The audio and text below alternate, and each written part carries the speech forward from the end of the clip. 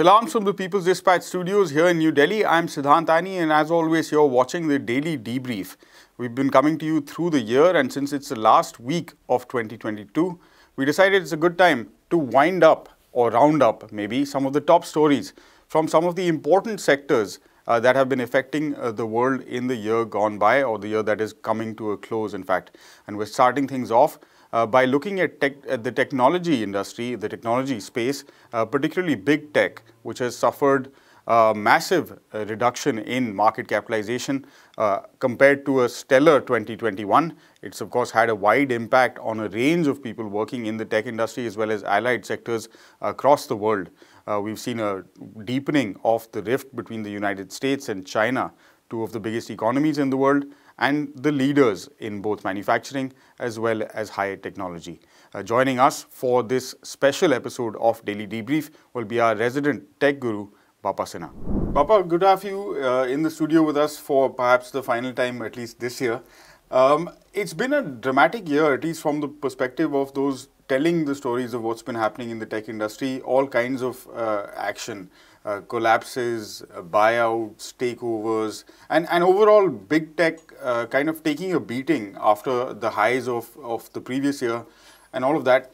We'll talk to you over the course of this episode about some of the biggest stories, of course, in the tech industry. Starting off with wherever actually you want, as maybe the biggest of the big. Right. I think we should start off with what you said, right? 2021 was the high-flying year, right, for tech stocks and for crypto. I mean, and people were making all kinds of wild projections. There were projections of crypto going to $1 million, Bitcoin going to $1 million, and the tech stocks just going to the moon. And you had even minor tech stocks, right, the so-called meme stocks, which were like just skyrocketing. And from that to just within a span of 1 year, where we are in the depths, right? And kind of this entire space has collapsed in terms of market valuations, right? It's not that the tech industry has come to an end, but their market capitalizations have taken severe beatings. So I think to start off with, we start off with the craziest of them all, which is crypto, which last year we heard about all these marvelous things that are going to happen, how money is going to be reborn, and NFTs, Bitcoin, Ethereum, Solana, and you go on and on and on.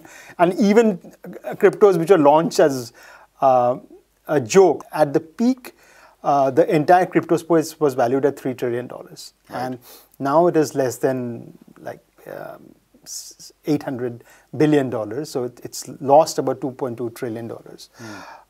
It started... the first big collapse in the crypto space happens, I think, in the March-April timeframe, when two coins which are linked, right, Luna and Terra, they collapsed, and with them evaporated about $50 billion. And at that time, it was thought of an isolated thing, a problem with Terra and Luna, which and they had this. It was a stable coin, as in Terra was a stable coin, the peg to the dollar, and the peg broke. And it was kind of thought to be this problem of this one group. But then we saw this cascading bankruptcies, right? So after that, you had a company called Three Arrows, which went down, and then Voyager and Celsius, all these groups effectively going down. And because they were they had taken these highly leveraged positions, and were impacted when Terra went down, right? Then from there, we kind of waited for another 6 months, and then we had the biggest crash of them all in FTX, and Sam Bankman-Fried and his two companies, the FTX Exchange and the Alameda Research, and both of them spectacularly collapsed, right, within a matter of days. And now there are these rumors circulating around the other big FTX competitor, another big crypto exchange, which is Binance. And I think with this, we kind of are finally beginning to see the full thing of what crypto was, right? Instead of being this future of money, it was basically Ponzi schemes and outright fraud, and just people making highly leveraged bets by borrowing from each other, by defrauding customers and using customer money to make wild bets. And when it was going up, it went up spectacularly, and when it's collapsing spectacularly. And at the end of the day, there is really nothing to back it up, right? I mean, there is no inherent value, there is no real business, there is no cash flow which backs up this entire space, and you have this money effectively evaporating. That's kind of probably the biggest one of them. Then there were all these other, the so-called meme stocks like Robinhood and Peloton and Zoom, which just shot up to ridiculous valuations, right? And some of them actually have valid business, like Zoom. We all use Zoom, right? It just didn't deserve the kind of valuations which it got, and now they've lost like 80-90% of their valuation. Now, if you move from there to the big tech, right? These are like these are huge companies, all trillion-dollar companies at one point. And they are solid businesses. They have been around for more than 10 years, and they generate huge amounts of cash. But their valuations had gone up so much, and now they are falling back. And I mean, it's spectacular what is happening to each one of them, right? Amazon has become the first company to lose $1 trillion in market cap. And if you think about it, Amazon's business is probably the most stable of them all, right? Amazon is not in one business. It is in three major businesses. One is it's obviously retail business, where it's in a dominant position worldwide. Then its cloud business, which is also, it's in a dominant position. And increasingly it has been in the advertising business, right? Because people, since you're selling your goods on Amazon platform, you also would advertise there naturally. And that's becoming a big part of Amazon's business. And these are big businesses. They're not going to go away, but it's lost $1 trillion in market cap. You have companies like, similar to Amazon, Google has lost like close to more than $800 billion. Apple has lost $800 billion. And these are all like big companies which are not going anywhere, which are here to stay. Things which are slightly different are Facebook, Meta, which has lost 75% of its market cap. It's lost like, I think, about 750 billion dollars, right? Hard to keep track nowadays. Facebook is, I think, not in the same league as other companies, right? Facebook is a one-track pony of advertising on Facebook. Now, the Facebook platform itself is not going to grow, right? I mean, in fact, it's a platform which was probably doomed. It's probably on its way down, right? I mean, Instagram and WhatsApp are still going to be very valuable, but Facebook itself is probably on the way down. And so clearly Zuckerberg sees that, and that's why there was such a hype about changing its name to Meta and hyping Metaverse, which till now has gone nowhere, right? So, I mean, in case of Facebook, you can understand that it's in a tricky position. The other big name, right, in these big tech companies is Tesla. Now, Elon Musk has been in the news because more for Twitter, right? And taking over of Twitter, like making an hostile bid, which was initially rejected, then accepted, then Elon wanted to back out and was kind of forced by the courts to finally go through with a $44 billion takeover. And then all the controversies, right, about the Twitter files and the Hunter Biden story. And probably there is much more to that, right? I mean, the media is playing up the Hunter Biden story, but there is Twitter did actually suppress many more, probably far more impactful news sources and news stories, and they were in cahoots with the U.S. Intelligence agencies to suppress these stories, especially in the Middle East, especially things which were anti-war and against the U.S. foreign policy. But the other side of Musk, which is Tesla, from where he funded this acquisition of Twitter, that Tesla's market cap has gone down by 70%, right? I mean, last year, Tesla was going to the moon, Tesla was going to $4,000 a share, and now Tesla is down in the dumps, right? And what has happened is Tesla is starting to be treated like a traditional automaker, right? Earlier, Tesla was selling a fantasy, and they were priced based on that fantasy. And even now, it's very highly valued for a successful automaker.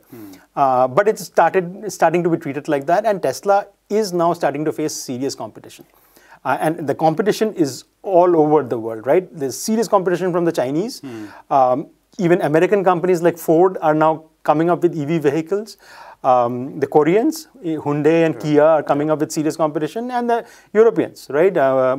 Audi and Mercedes have EV vehicles out. So Tesla is no longer kind of the sole player in this EV space. And naturally now they're going to become, their valuations are going to be compared with other automakers, and then that even the valuation which is there today, which is after they have dropped 70%, is not justifiable if you compare it with the valuations of other automakers. So I think that kind of is a broad sweep, right? What we are saying is the really speculative plays, they are probably getting wiped out and never to return. Which is good, because I mean these were, I mean, basically just outright fraud. But even the companies which have solid businesses and solid cash flows, their valuations are seeing serious cuts as the market kind of adjusts to reality, right? One of the impacts, before we obviously move on to a couple of other subjects, would be on small investors, those who buy into some of the, the skyrocketing valuations and projections, and often, projections that are sponsored by the company that is whose future is being told.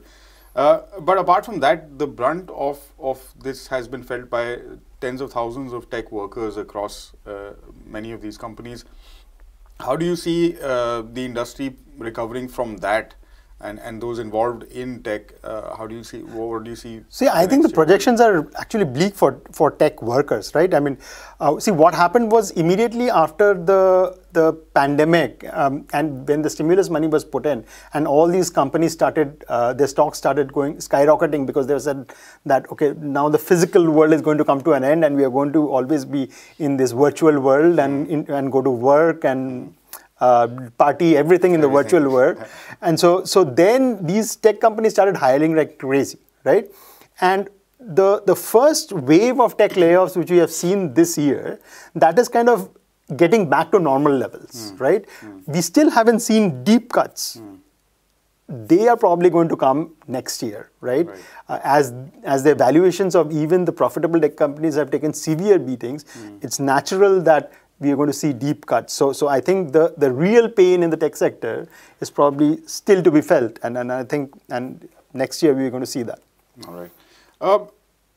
The other big topic that has been also in play through the year has been the so-called, it's not really a war, it seems more like a unilateral provocation, but the challenge that China is presenting to the US's traditional hegemony over tech and research and development and in this space, and what the reaction has been to that. So I don't know, maybe we can start there, or we can go into a little bit about the challenges that perhaps big tech has been facing from also courts and other regulatory bodies. So let's do the China story first, right? Which is really the tech war story. In some ways, it's probably an even bigger story than the severe thrashing which the tech stocks have taken, because we have seen these ups and downs, like in the dot-com era. We had seen these huge rise in tech stocks and then their collapse.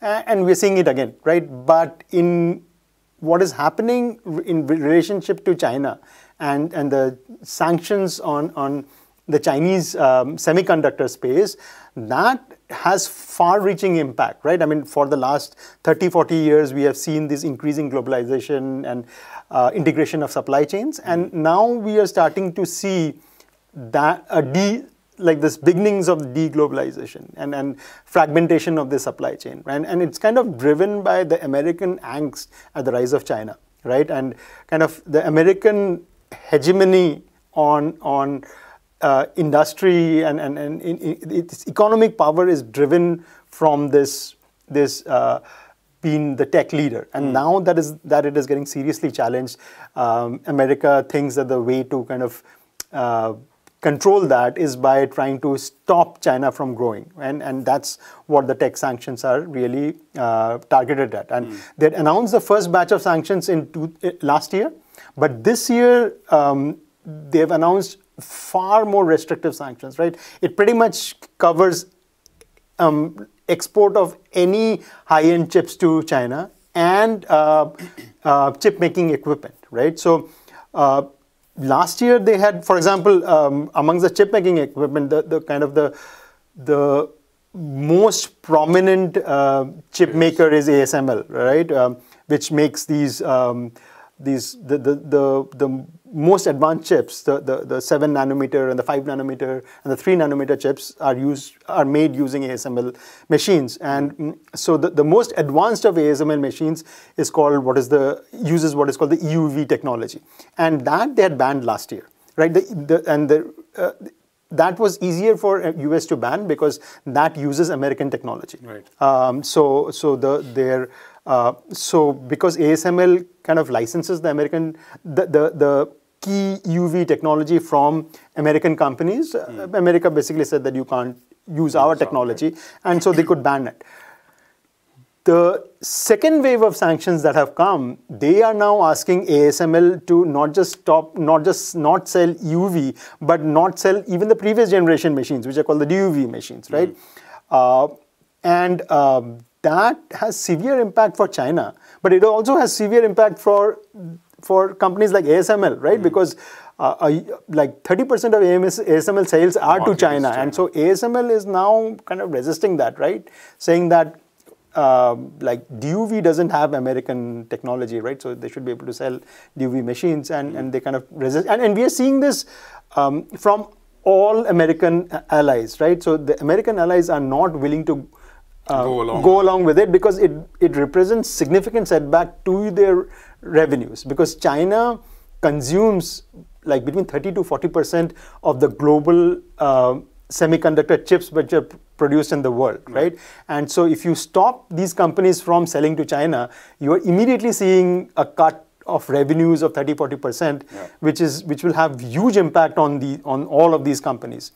And so you are seeing Taiwanese, Korean, Japanese, the Dutch, all these countries really dragging their foot on going along with the next generation of these sanctions from the US. And even the American semiconductor companies like NVIDIA and Intel, they are